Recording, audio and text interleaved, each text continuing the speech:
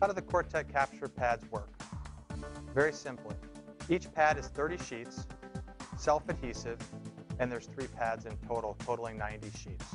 So it's important to know what pad you're using. There's 2 spots to find that. One is on the cover, which is located right here.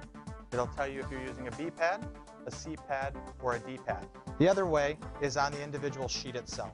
In the bottom right-hand corner of every page, it'll tell you what pad you're working from. In this case, obviously, we're working from B.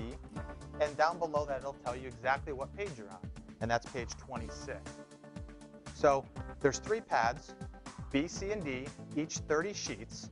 And it's important to know this because you only want to use one of each pad in a session. 1B, 1C, or 1D. If you happen to use 2 B pads at once and you have a group broken out, there is the possibility that you would be writing on the same page at the same time. And what would happen is basically the data would write on top of each other and it would be illegible. And again, you can have 4 pens simultaneously working with those 3 pads and all going back to one machine to capture your notes. It's that simple, it saves time, it saves money, and it's 100% accurate.